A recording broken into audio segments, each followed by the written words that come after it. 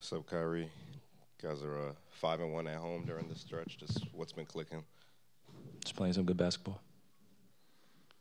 Uh, Thinking about the first half and how you guys started, and then how the Hornets clawed their way back into it, made it a 1-point game. Just what did you see that allowed them to actually open the door and keep it open? They went on some runs where we missed some shots and we gave up a lot of easy looks, and they just got it going. They got in the rhythm, and then in the fourth quarter they were just playing with a lot of comfort. And we just gotta really be prepared for other teams' best shots, even if they're coming in and they're not playing as well throughout the season. They're still talented, so just gotta pay our respects and play the game the right way. You and my bad, Brian. You and Terry have a relationship that goes back to Boston. Just every time you match up, it seems like you guys go back and forth. What's that like playing against him? Amazing, amazing. I wish we would have won a championship together with that squad that we had in Boston, because you see just how talented we all are as individuals now. Now that some of us are on different teams, but we taught a lot we taught a lot to each other. I was pushing him, he was pushing me. Every day in practice and in games.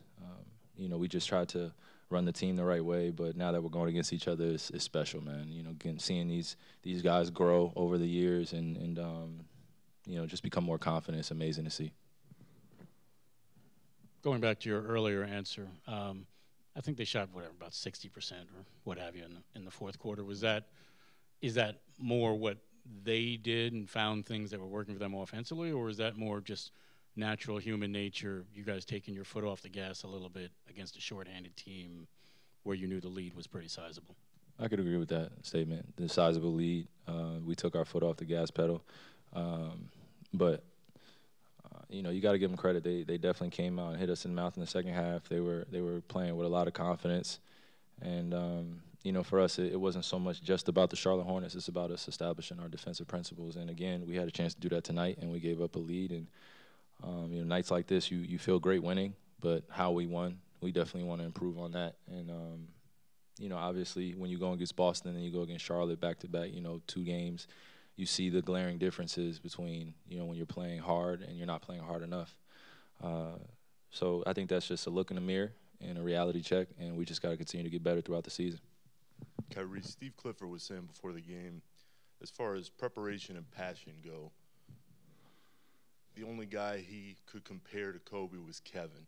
I know you have a strong relationship and built one with Kobe, have one with Kevin. Do you see the similarities in how they prepare as you have got to know both guys through the years? I think if you look at people that want greatness, will sacrifice their time with their families, their friends, and do everything possible in order to give everything they have to what they love to do, to their craft. They have similarities, and I don't think it's just Kobe and KD. I just think when you see greatness and you wonder how people continue to do it year after year, you have to look at the hours that are put in, the way that they prepare, and how serious they take what they do. And they're very competitive, Kobe and KD.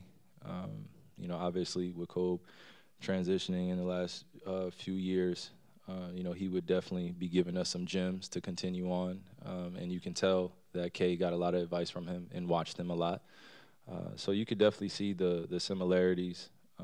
And they're both great, and they're willing to do anything. They're willing to do what it takes to win ball games. And that's who you want on your team every single night. You could depend on someone like that.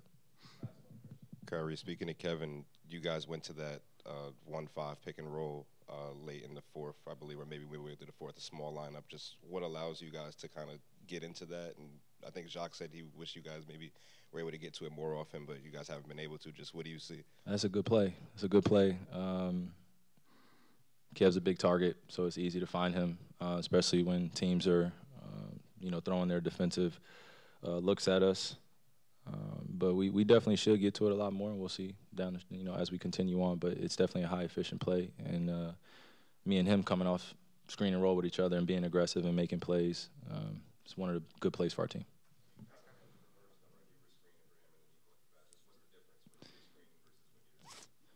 It depends on the look. I think, if we break down the film today, Charlotte was showing a lot after the second quarter. And as we look in the third and fourth, They made some adjustments to hit Kev, double team him when I was out of the game. So every time he came to screen for me, he would screen on a specific angle. And then when I screen for him, I'm just getting out and rolling, knowing that they're going to try to trap him. So it just depends on the look that teams are throwing at it. I mean, just adjust.